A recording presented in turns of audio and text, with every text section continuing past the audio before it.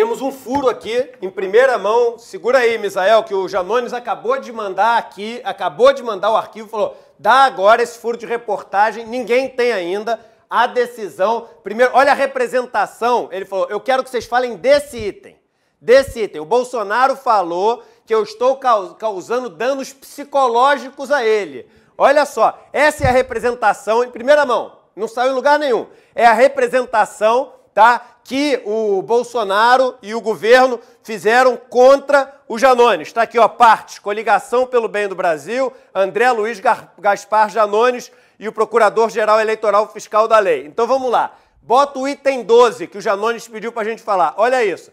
Aliás, importante destacar que é absolutamente indecoroso o motivo por detrás dessa irresponsável informação sabidamente falsa divulgada pelo representado.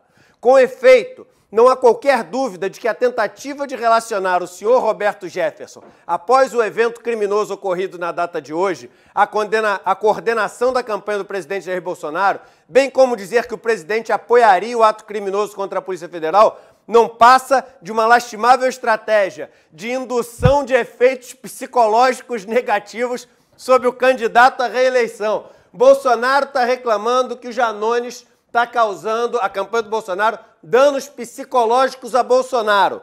Meus amigos, não é um filme de ficção, não é uma distopia, não é uma realidade fantástica. É o Brasil insano de Bolsonaro que a gente vai dar fim no próximo dia 30.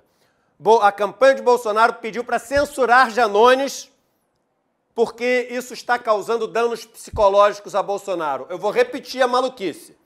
A campanha de Bolsonaro pediu para censurar Janones, entre outros motivos, porque isso está causando danos psicológicos a Bolsonaro. Vai quem aguenta.